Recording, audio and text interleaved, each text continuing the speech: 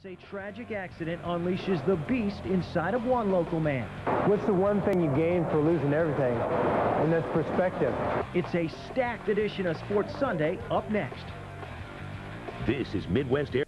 All right, coming up, a story about strength and courage, and you'll enjoy this one from Leon Lebo when your Midwest Airlines Sports Sunday continues right after this. Welcome back, everybody. Tonight, a story of inspiration, courage, and strength.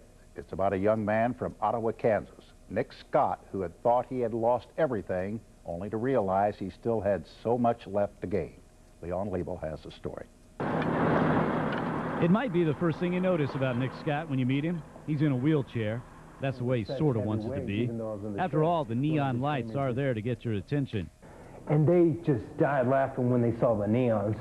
So then I just kind of like posed like, I'm bad. It's the body inside the chair. That's where the message is. Because it doesn't matter if your glass is half empty or half full. You should be grateful that you have a glass. And you guys are the same age that I was in the turning point of my life. When that day when, you know, I thought I was going to die.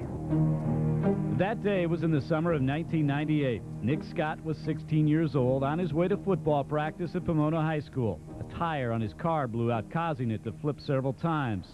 And Nick was left paralyzed from the waist down. And I felt like my war was over. I mean, here I thought I was a big football player, and I had visions of that I'd be the NFL player and this and that, but then everything was taken away from me in a split second. And the biggest question is, like, what's next? But that wasn't an easy question to answer. After the accident, Nick became depressed, gained an enormous amount of weight. And when he saw himself in the mirror, that was almost as bad as being paralyzed. I saw it, I was just devastated because I gained so much weight, and I had a spotted beard and a mini afro and some goofy glasses, and I swore to myself I would change. And so he did. Nick began working out, lifting weights, getting stronger. His goal, of course, to walk again. Like, be able to walk without falling. I mean, I fell many times, but it was just day in and day out. It's just a struggle within if I could actually pull this off, and I did. In May of 2000, at the age of braces, Nick Scott walked across the stage to receive his high school diploma. But for Nick, this was just the beginning. There were many more stages to cross. Nick would become a bodybuilder, the beast he called himself, a two-time national champion. But as strong as his body had become, Nick had discovered it was his mind, his spirit, that had done all the lifting. I was nothing, and then it's just I strive for something. You guys could do the same thing. And now at the age of 25, he just wants to share his story, like with this group of youngsters at a local juvenile detention center.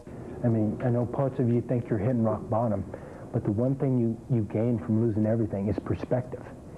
And this is the time where you can change your life if you want it to be, like a caveman walk. And the more you hear Nick Scott's story, the less you notice the wheelchair.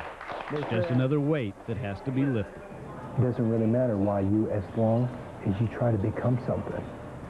And that's really what life is all about. Leon Lebo, NBC Action Sports. Man, wow. Boy, is that a guy you're pulling for? He's working on his master's degree right now at Ottawa University. Okay. And his major goal, Leon said, is to walk again. And I think it's going to happen. Wow, inspiring story. What an inspiration. Well done. Yeah. All right. Go get it, Nick. Thank you. Yeah, absolutely.